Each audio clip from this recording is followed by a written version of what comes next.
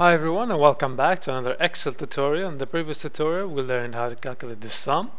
I recommend to check out all my Excel tutorials. Link will be in the description down below.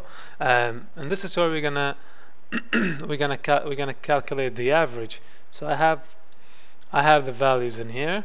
I'm gonna close my sheet. I have my sheet under C drive temp, and I called it my sheet.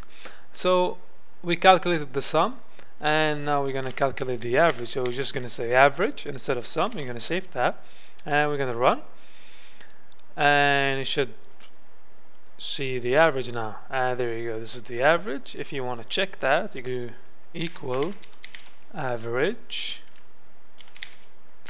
and then we're going to do this. There you go, there you go. Thank you for watching this tutorial. Don't forget to like and subscribe, and don't forget to check out my previous Excel tutorials. Thank you.